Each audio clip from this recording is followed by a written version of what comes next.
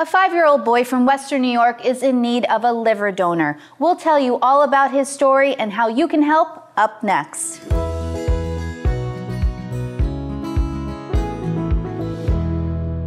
I'm here today with Karen and Ezra Chozik. Thank you so much for joining me on the Sweet Buffalo Show today. Thank you for having us. Of course. So today we're here to talk about Ezra and how wonderful you are, but also about Ezra's journey. So tell me his story.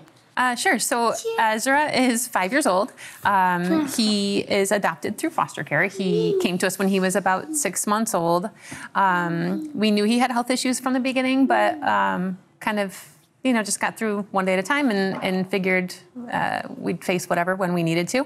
Over the past year, he's, been having some decline in his health, been followed by his specialist locally, and his team for potential transplant has been through New York City.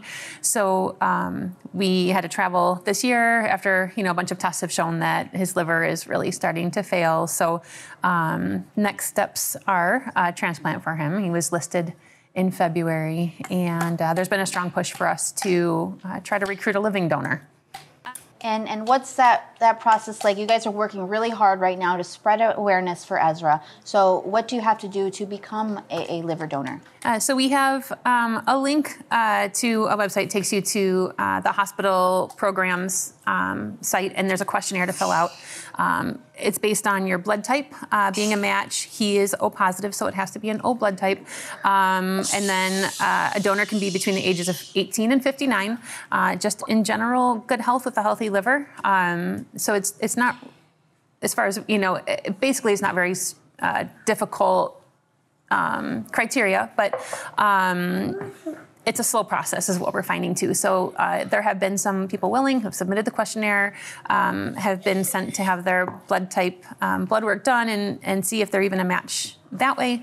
And then the process does involve travel to New York to have full evaluations and to see if the donors are compatible, to donate enough healthy liver, so that they can both have functioning livers.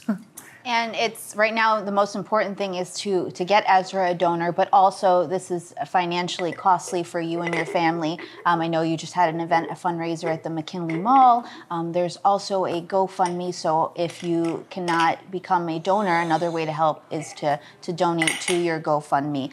Talk to me about your family. I know that you have a huge family, and your family is full of love, and you have a foster baby at home and other children. So talk to me about that. I have a baby brother. I have Goose. Goose. Aw, do you love your baby brother? Where's Goose?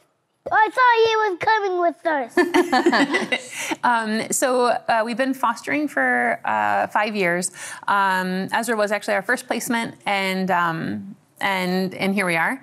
In the meantime, we've continued to foster. We currently have an 8-month-old with us, and at home, we have 3 adult children who are out of the house, and we have 7 at home right now. Is that right?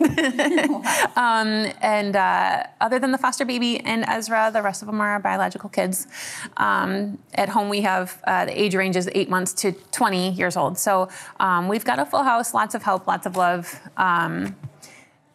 So it's something that we love. I love the babies. Kind of always thought we would foster and be part of their story in reunification.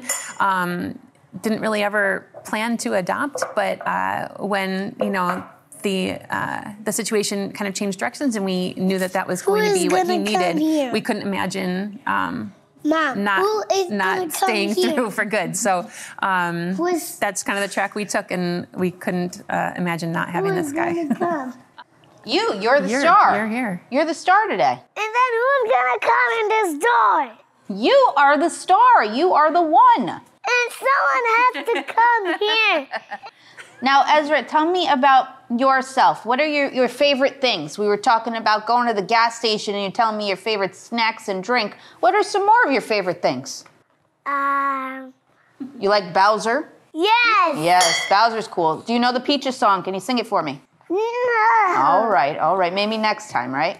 Maybe next time we'll come back here and sing it. All right, that sounds good. I'll have to invite you back so you can do that. You can do a talent show for me. Peaches, peaches, peaches, peaches, peaches, peaches, peaches, peaches, love you. Oh, it's a beautiful song. High five. I love it. So talk to me about traveling. Traveling, it's going to be a lot for you, and it costs a lot too. It's, you know, gas and expenses and hotels and what have you. How should I take this off? Take what off? We'll do that after. In a little bit. We'll do that after. I went to a hotel. I went to the water slide. Oh, that We did sounds go so to a much hotel. fun. So yeah, his transplant team is in New York City, so that's where surgery will be. They have told us to expect to have to stay with him there for about 3 months, maybe more, just kind of depending on how his recovery starts.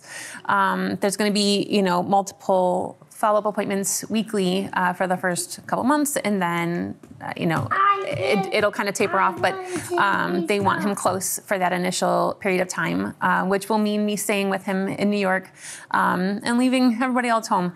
So you know, the finances will be to help, you know, with the travel, so that we can make our way back and forth, you know, when possible, to see the rest of the family and make sure that everybody's connecting.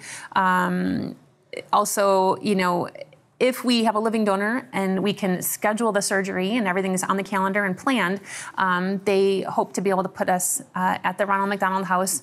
But if we were to get a call with a deceased donor and need to kind of get in the car and go, there's no guarantee that there would be availability. So potentially we would need, you know, to have other arrangements. Don't touch, buddy.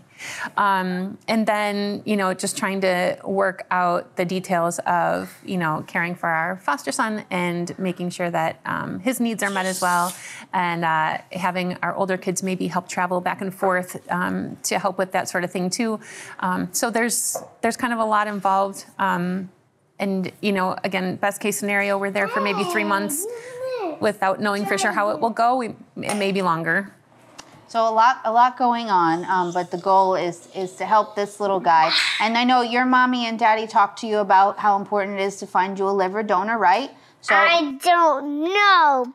well, it's important. So we're gonna make sure that we share your story and we find you one, okay, little guy? I don't want to. I want to take this off. I know. Well, that's why we are going to end this story now, so you can get your microphone off. Does that sound good? Sure. Sure, all right. Well, thank you both so much for joining me on the Sweet Buffalo Show today. I appreciate you. And I just think you're wonderful. And I've had so much fun hanging out with you today and laughing with you. Thank you so much. Don't laugh at me one more time. We're laughing together. Don't laugh at me one more time.